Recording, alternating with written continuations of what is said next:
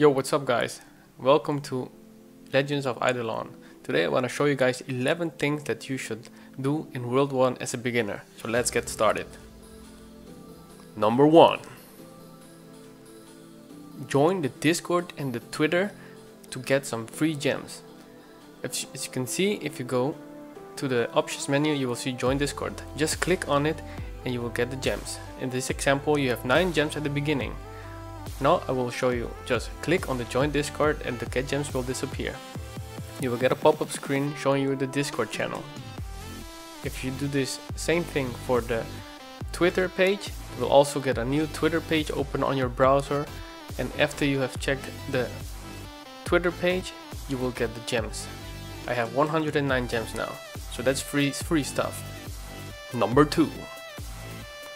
You want to buy the golden anvil as soon as possible. By doing this, you will increase your production in the anvil by 2.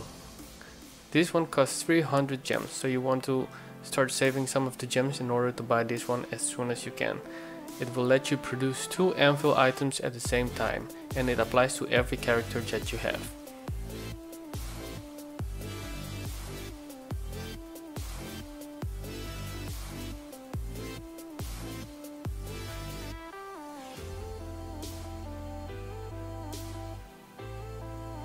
Number 3.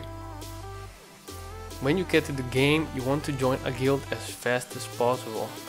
You will probably get invited by some people if you are in a busy world. As you can see, by joining a guild you will get a lot of passive active buffs. So you want to join also a guild which is pretty high in level, because they will have more points and you will be able to get more benefits from the guild.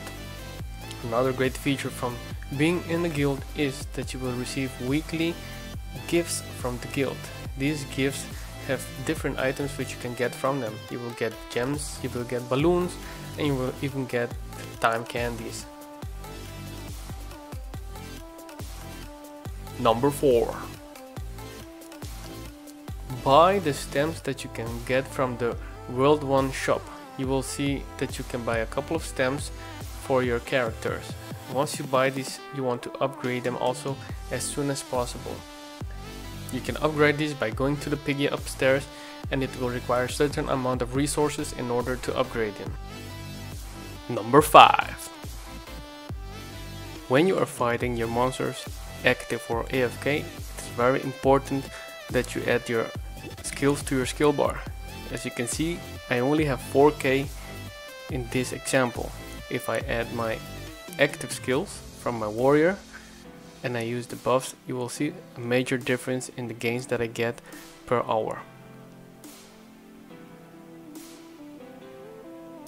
Now I have 9k kills per hour, which is a great boost. Number 6. So let's speed it up to the next place. Every day that you start the game, you want to start by buying some crucial items. You want to go to the Tiki vendor and buy the Duta Eye, and you can also buy this stamp if you haven't bought it yet. The Duta Eye will be needed in the future. You also want to buy all the fragments in order to create the reset potions that you can use in the future. These reset every day, so you want to buy them as soon as you can. Also, in the main village you will have 4 statues which will boost your power. You want to buy these every day in order to get stronger, and also buy the fragments from this world. After you do that, you can either save the statues in your inventory, or you can just go to the statue man and deliver these as soon as you can. Number 7. Do the daily task that you get from this guy.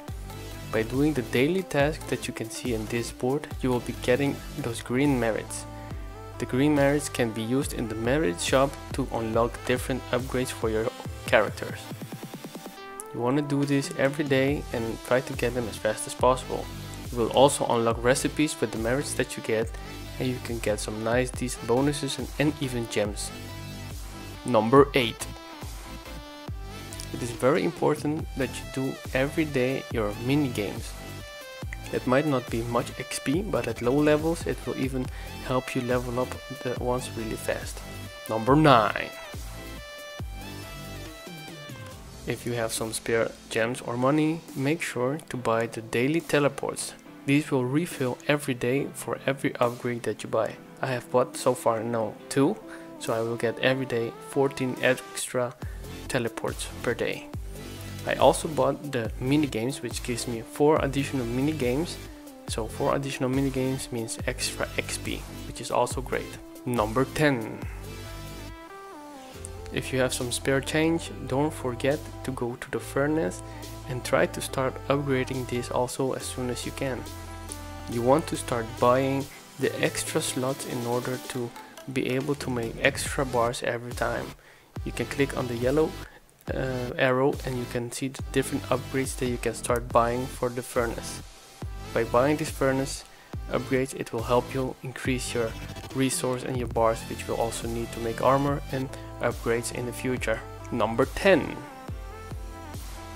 There is a minigame, which is the spike trap minigame. With this minigame you can get free gems. If you type in the chat, "If you love me, let me go," as I read in here, it will teleport you to the minigame. This minigame starts every hour, so you want to make sure that you are there a few seconds before the hour in order to start the minigame.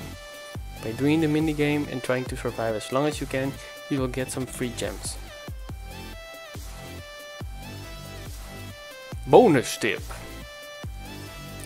hit the like button and the subscribe button to my channel to get new updates on videos that I make. This will be one of the best tips I can give you guys.